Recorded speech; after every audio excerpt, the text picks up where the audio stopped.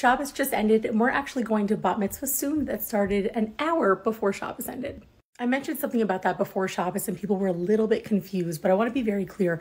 Not every Jewish person celebrates Shabbos. Not every Jewish person has a bar bat mitzvah, but I would say that a majority, at least that I know, who are religious, not religious, everything in between, have some kind of bar bat mitzvah, even if it's not a big party. So the big bat mitzvah party that we're attending tonight actually started an hour before Shabbos ended, which is why I'm still home and not dressed for the bat mitzvah, because literally Shabbos ended like 5 minutes ago. So now I'm going to go get dressed for the bat mitzvah and we're going to run to the city for it. We'll be very late, but at least we get to be there to celebrate with them.